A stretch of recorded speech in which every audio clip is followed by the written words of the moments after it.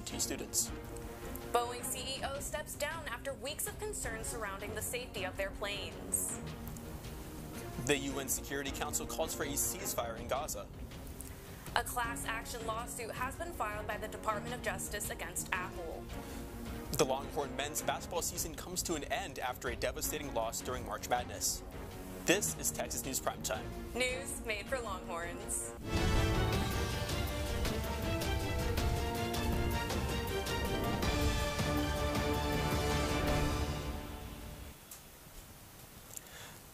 Good evening, I'm Nick Pantaleone. And I'm Nicole Vargas. Thank you for joining us tonight. We begin tonight with a story right here in West Campus. WestFest, presented by the Texas Interfraternity Council, took place Friday and Saturday. Sororities and fraternities from around UT hosted parties requiring a wristband to attend. Originally called Roundup, the event was rebranded as WestFest with a new focus on safety. UT held the Civil Discourse Symposium Thursday and Friday of last week, a series of 5 moderated debates and panels about civil issues like racism, the role of a university, and political ideologies. Ryan Streeter, Director of Research at the Civitas Institute, moderated the keynote debate titled, "Is Liberalism Doomed?" and featured New York Times opinion writer Ross Douthat and Michelle Goldberg. Both speakers agreed that liberalism is declining, but they said that they have hope for its survival because of the lack of good alternatives to liberalism. Connected with WestFest was the 31st annual 40 Acres Fest on Saturday. The event lasted 2 to 9 p.m. and featured a carnival, a student booth contest, and a music concert headlined by ex-ambassadors. Around Austin, Texas Hillel, a popular center for Jewish students, has been vandalized twice in the past 2 weeks, initially on Tuesday the 11th and more recently on a Saturday night. In a statement posted on the Texas Hillel Instagram, they said that it is distressing to see the, quote, exponential rise in anti-Semitism and hatred, end quote.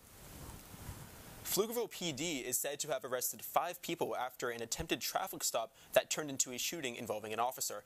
On Sunday morning, officers found a stolen vehicle containing 5 passengers and attempted to pull them over when the car refused to stop starting a pursuit.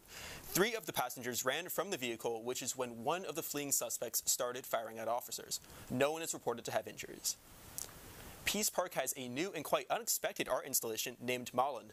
Malin is an 18-foot tall troll made out of recycled and repurposed wood created by Denmark artist Thomas Dembo. The wood used is said to come from an old water tower right here on campus. Dembo has granted the park a 15-year license to the work that is subject to the conservation and maintenance of the sculpture. We begin our statewide coverage with news out of Bastrop. A major collision occurred on Friday as an elementary school bus crashed with a concrete truck on State Highway 21 in Bastrop County. The crash resulted in a total of 6 people being taken to the hospital and 2 people dead, including one of the pre-K students. Officials reported that it was a Hayes CISD bus for Tom Green Elementary School. The school has since formed a memorial where families have brought flowers and balloons in honor of the student who passed away. Senate Bill 4, the Texas law being proposed that could allow police to arrest those suspected of illegally immigrating, was once again put on pause last Tuesday.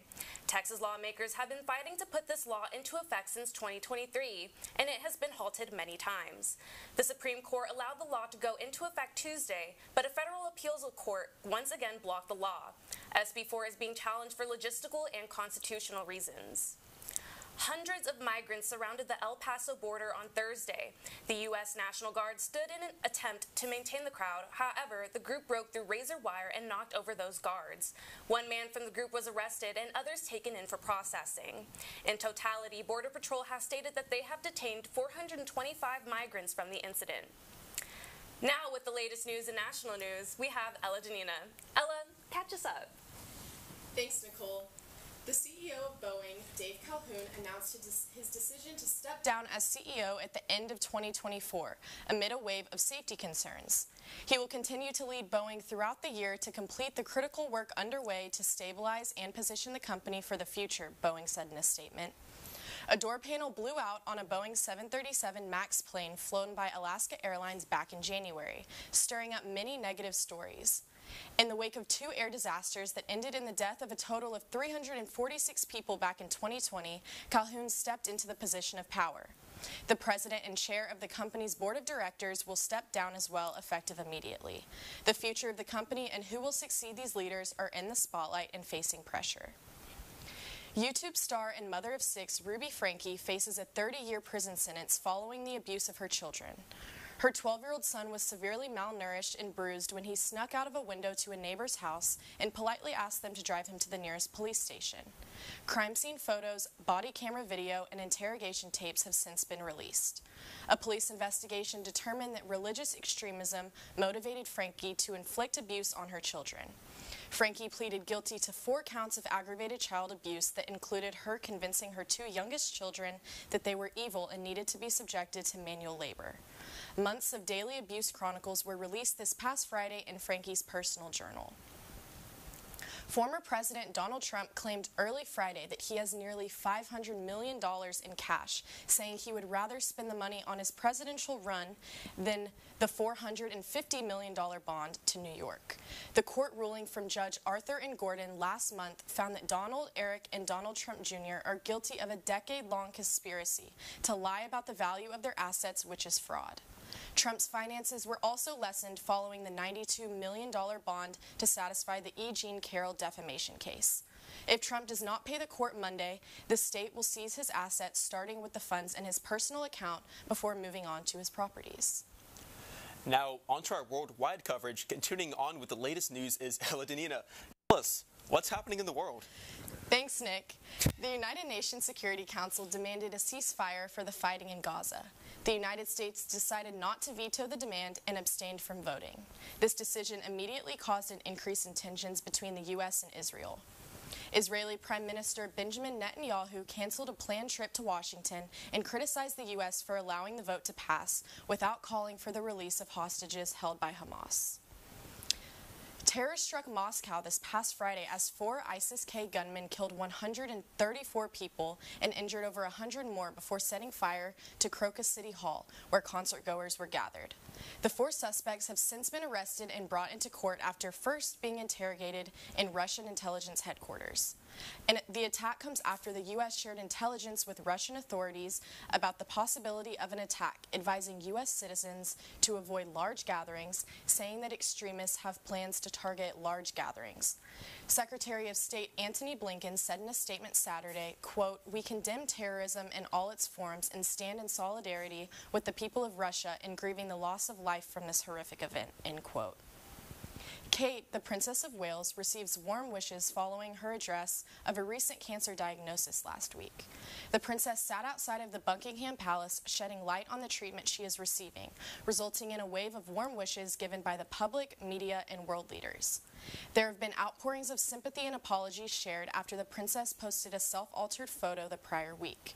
The photo, with her 3 children, was recalled by several news agencies after they determined the image had been manipulated. At this moment, Princess Kate requests privacy and thanks the public for their generous support. When we come back, the landmark lawsuit filed by the DOJ against Apple. PrimeTime will be right back.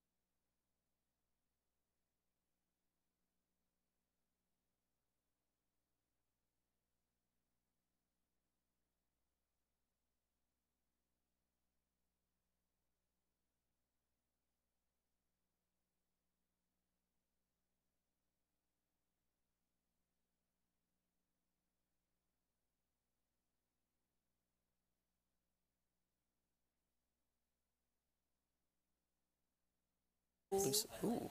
If you can. 5. Oh, oh. Oh my god. Welcome back to Primetime. Here to talk about the latest in the world of STEM, we have Nick Pantaleone. Hi. Thanks, Nicole. Well, it's been a very busy STEM week. On Thursday, the Justice Department accused tech giant Apple of engineering an illegal monopoly in smartphones, which boxes out competitors, stifles innovation, and artificially raises prices. The lawsuit, which was filed in a New Jersey federal court, discusses how Apple allegedly controls its technology and business relationships to, quote, extract more money from consumers, developers, content creators, artists, publishers, and others, end quote. The lawsuit is the newest of antitrust enforcement by the administration, which has also taken on other tech giants such as Google with the aim of making the digital market more innovative and competitive. The Tennessee Governor Bill Lee signed legislation this past Thursday designed to protect songwriters and other music industry professionals from the potential dangers of artificial intelligence. Under the new act, dubbed the, quote, Elvis Act, photographs and likeness are considered property rather than a right of publicity, which will also extend to vocal likeness. Lee told reporters, quote, artists have intellectual property, they have a uniqueness that is theirs and theirs alone, certainly not artificial intelligence, end quote. The new act makes Tennessee the first state in the U.S. to pass legislation protecting musicians from AI.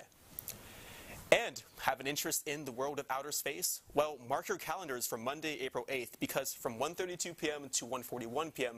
Central Time, students will get to experience a total eclipse of the sun. This occurs when the moon aligns perfectly between the Earth and the sun, casting a shadow that completely blocks out the sun's light. There will be 16, quote, sunspots, end quote, across the university campus where students will be able to pick up their burnt orange eclipse glasses and enjoy eclipse-themed snacks for an optimal viewing experience. Don't miss out, because the next chance to see a solar eclipse from the United States will be in August of 2044. Thank you, Nick. Now on to news in life and arts. An award ceremony set to take place at the Library of Congress was canceled. The ceremony was going to honor 4 men and 1 woman the late RBG Award. However, the Opperman Foundation said the ceremony would be canceled after receiving backlash for this year's recipients. The award had previously only honored women. Jim Ginsburg, RBG's son, said he is, quote, relieved, end quote, that the awards will not continue. The Miss Black UT 2024 pageant is coming up this week. The Texas Black Student Alliance and Texas Spring Fest will be hosting the pageant this Thursday, March 28th at 6:30 p.m. The pageant will take place in William C. Powers Jr. Student Activity Center Auditorium, and the attire is Dress to Impress. Come see who will take home the crown.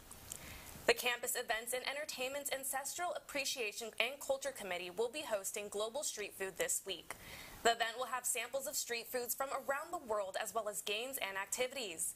Global Street Food will take place this Wednesday, March 27th from 6 to 9 p.m. in the William C. Powers Jr. Student Activity Center Ballroom. Anyone with a UTID can attend along with a guest. When we come back, the latest in March Madness for Pressbox on Primetime. We'll be right back.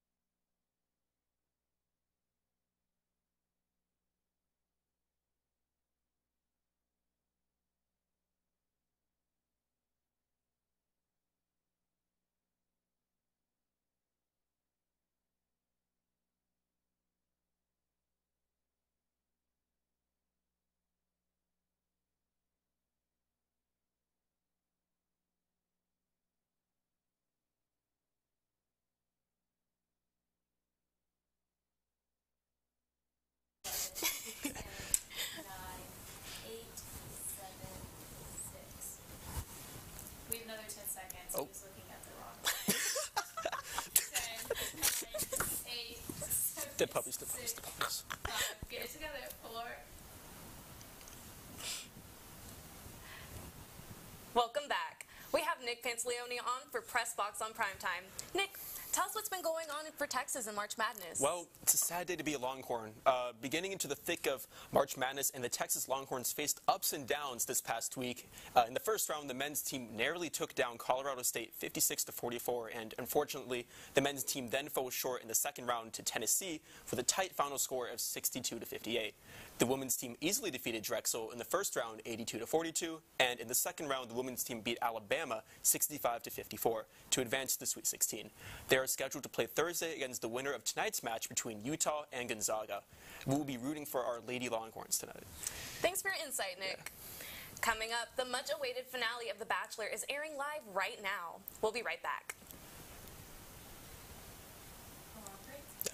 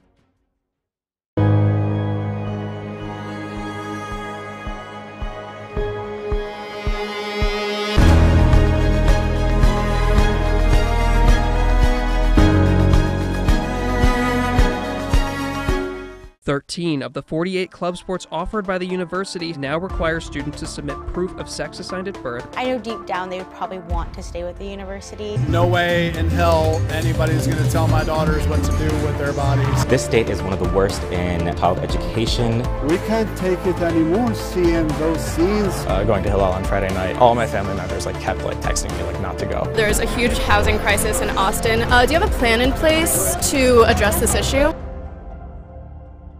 Determined to start your day well?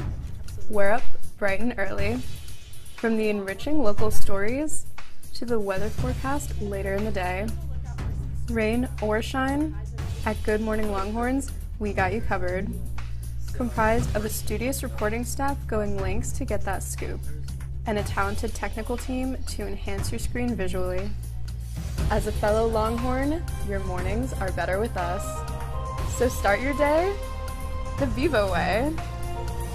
Good Morning Longhorns, Wednesdays at 7 a.m. Central Time on TSTV.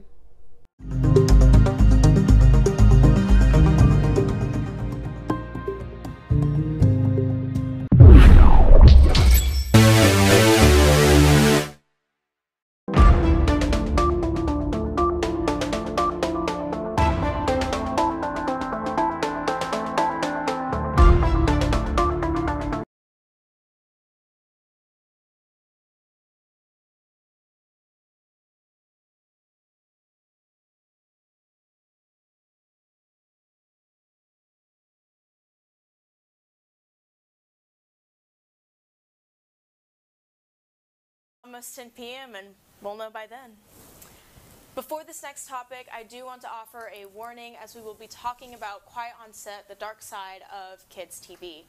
The new docuseries explores former child actors' allegations of abuse on the sets of many popular Nickelodeon shows like Drake and Josh, The Amanda Show, and more. This series adds to the case against producer Dan Schneider after he was removed from the network after many actors came forward about his inappropriate behavior. So, have you seen the series? And if so, what do you make of it? I've seen a few episodes. It is really heartbreaking, but I think it's something that's really important to acknowledge. I think after the Me Too movement, it was really empowering for a lot of people to speak up about a lot of the abuse that goes on in the media industry. So it's really devastating to hear, but it's very enlightening. Now on to a lighter subject. Beyonce will be releasing her new album, Cowboy Carter, this Friday. The album will continue with the country sound featured on the 2 singles, Texas Hold'em and 16 Carriages. Despite previous criticisms of her joining the country music category, fans are remaining loyal and are extremely excited for the new album. Will you be listening to the new album? I'll give it a try. I'm not a huge fan of country music, but I do love Beyonce. As a person from Houston as well, I've got to support my Houston girls. So I think that she's doing fantastic. Like I said a couple weeks ago, Dolly's given her her blessing, so anything she does it's going to be great. I'm really happy for her to have this opportunity to experiment with her genre of music. That's your Monday briefing. I'm Nicole Vargas. And I'm Nick Pantaleone from all of us at tstvnews. Thank you for watching. Now go out and change your world.